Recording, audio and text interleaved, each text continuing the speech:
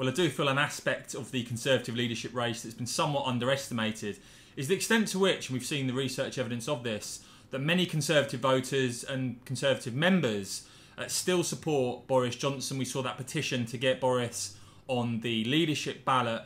Many not happy at the way that Boris was ousted. And so I think you've seen that play out in some of the membership hustings, a bit of hostility towards Rishi Sunak, who of course resigned as Chancellor, some unhappiness from Conservative members.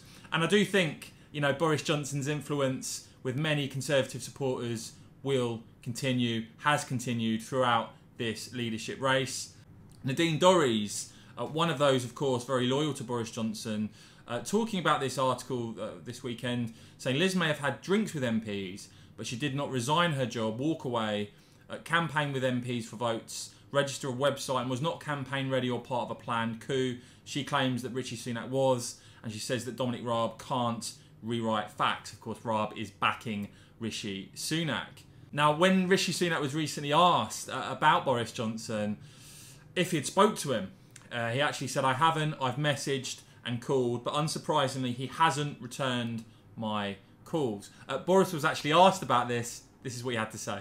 Are you going to be answering Rishi Sunak's calls? What? He's been texting you, trying to get in touch with you. I'm looking forward to the.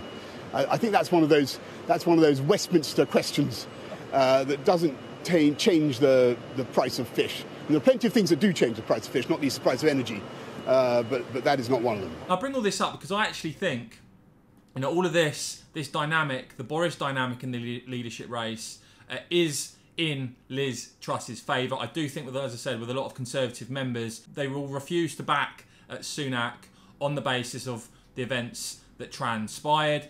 As for Boris Johnson, of course, will he remain as an MP? Will he leave Parliament? Could he be in a Liz Truss cabinet? I guess we'll have to wait and see. But I certainly think the Boris snub of Sunak is a significant dynamic in the Conservative leadership race, and indeed is one of the many reasons I think that Liz Truss is the heavy favourite now to become the next Prime Minister. And I want to know from you in the comments below, guys, you know, if you had the choice of Boris, Sunak or Truss, would you still be backing Boris? Let me know in the comments below. Do go and check out my Brexiteer Bulletin newsletter.